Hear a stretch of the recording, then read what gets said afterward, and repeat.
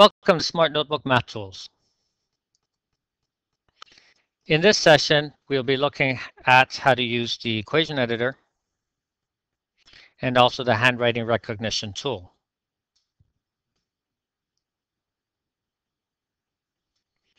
First, using the equation editor to insert equations. Select the keyboard and then select the equations icon on the secondary toolbar or the math toolbar.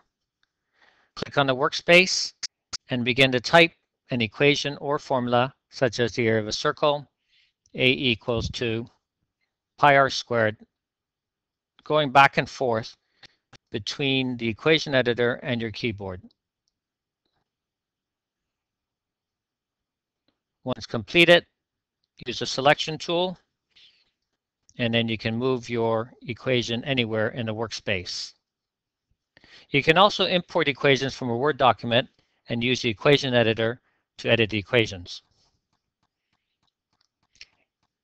Here's an example where we can insert and edit using the equation editor.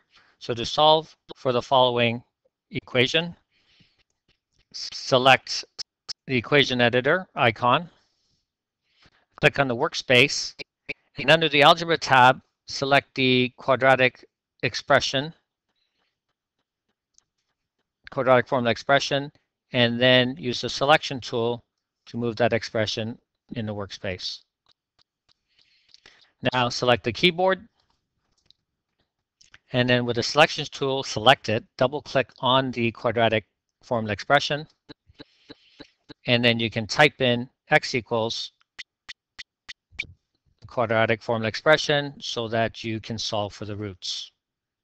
Now we can begin to substitute for the values using the equation editor. So here we might need brackets to substitute in the value -7 for b.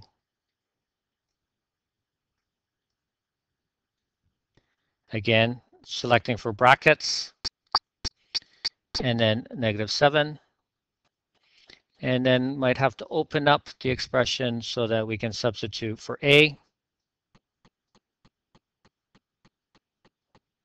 and for c.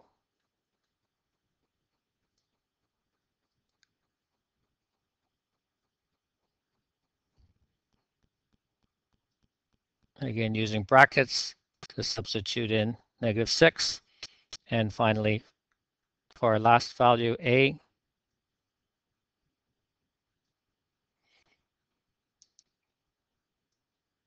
requires a bit of practice, and substitute in 3 for a. So here we have our quadratic formula now with values substituted, so students can see how to solve for the roots.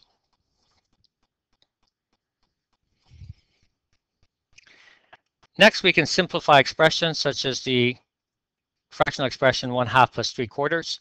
And if I select that expression and use the arrow pull-down menu, you will see now I have a menu for math actions.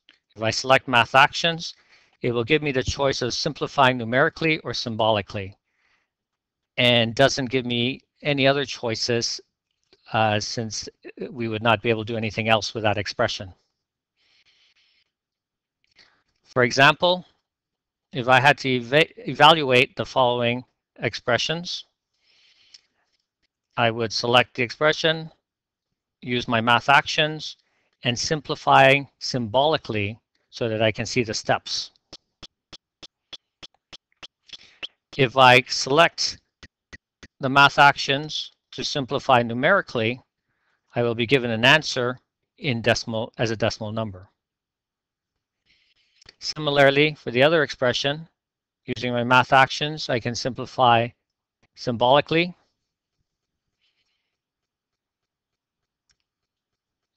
And then I can group all of those together and move it on my workspace. And then if I simplify in my math actions, choose simplify numerically, I get the answer as a decimal number.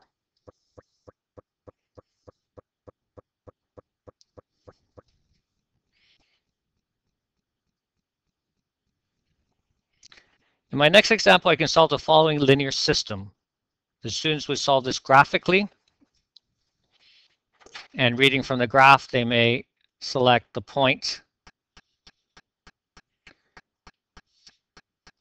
20 and 700. And then they may want to check their answer, and so they can select the systems of equations, use the math actions, and this time they would simplify numerically.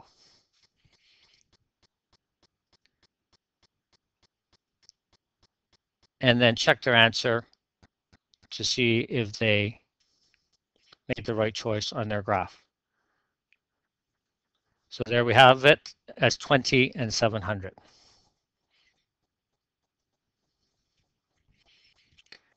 Here we can start to find zeros. So again, the students may calculate and then check their answer. So selecting math actions. This time we're given many choices. In this case, we're looking for zeros. So finding zeros, and it selects, so works out to the one solution. In the other example, when we choose our math actions and simplify or find the zeros, we now have two solutions, x equals 2 and x equals -3. Might take a little while to solve. There we have, find the zeros, x equals -3 and x equals 2. We can also use this engine to look for maximum and minimum values. Again, the students can see from the graph and select a minimum value at 2. So they can check the results, selecting the equation, use the arrow pull down menu, select math actions, and in this case, they're looking to find the extrema.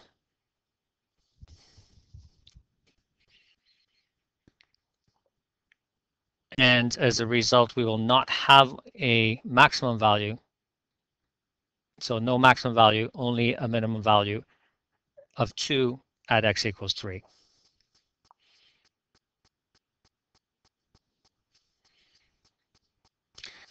We could reverse the operations and solve for zeros and extrema and then use to sketch the parabola. So the students could calculate and then check their solutions using their math actions. We would find our zeros.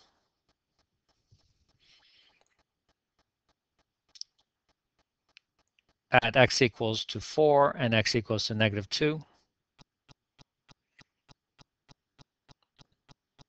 And then select the equation again using math actions, find our extrema.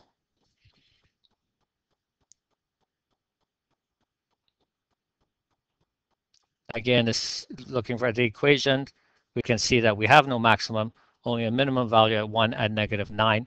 And then the students can use this information to draw or sketch their parabola. Next, we'll look at the handwriting recognition tool.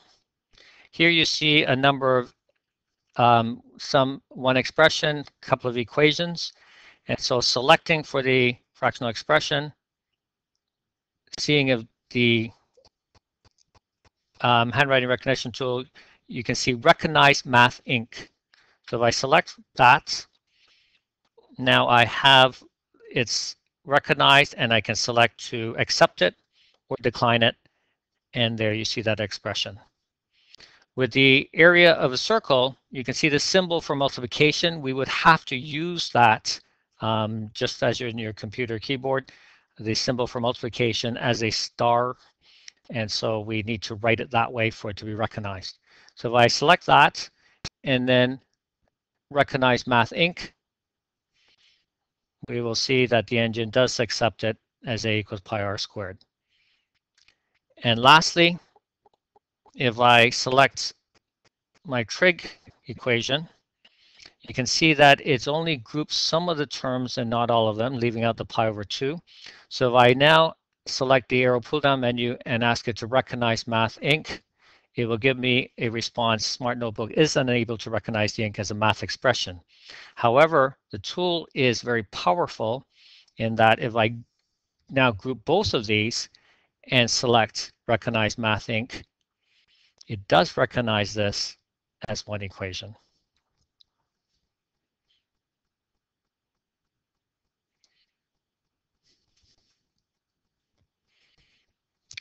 Here's an example how this might be used. There are some do's and don'ts. First example, can you verify the maximum minimum value by simply looking at the equation? Now this is a little bit maybe confusing for students when they see it in writing, but as I start to use the tool to recognize the expression or the equation for both of these, it might make it easier for the students to recognize the values required to answer this question. And so now they can see when they're looking for the extreme values, they've got a +3 and a -3 quite readily read. So one of the do's is that it is useful to facilitate learning. And in that case, you would want to use the handwriting recognition tool. In the other example, the learning has already occurred. Expand the following, it's been expanded. We could use the handwriting recognition tool to make it more aesthetically pleasing. And so if I select all of those and ask it to recognize Math Ink, it will recognize the equation. It looks very pretty, but is there any editing? And in this case, maybe we don't use it just to make things prettier. Okay, so it has a value as far as learning goes, and possibly a value as far as aesthetics goes. So the decision has to be made whether it is useful for learning or not. In the next session, we will start to look at how to use the graphing tools and the table tools.